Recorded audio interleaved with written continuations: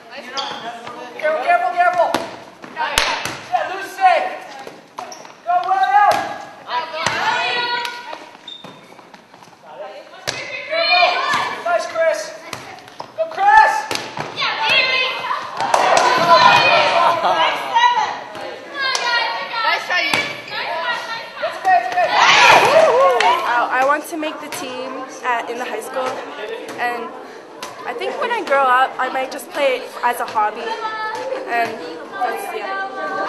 She's Tell really something about your coach. Yeah. She's very disciplined. Like she disciplines us and makes us do push-ups if we do something wrong or if we don't get enough to finish our warm-up or something. And then but she's still really good coach and she's really nice sometimes too.